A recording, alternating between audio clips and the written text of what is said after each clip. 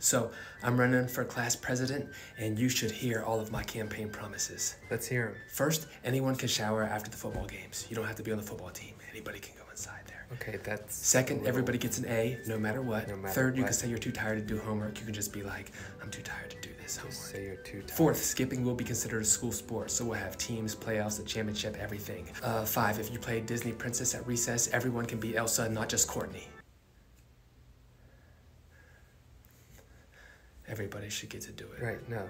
Everyone deserves. And then I was gonna say teachers and students can date each other. Okay, I don't think you should say that. I can't say that? No, you shouldn't say that. Then I'm gonna have to change up my commercial. Your commercial? Yeah. Hello, class of 2031. Have you ever looked at our science teacher, Mr. James, and said to yourself, I would do some nasty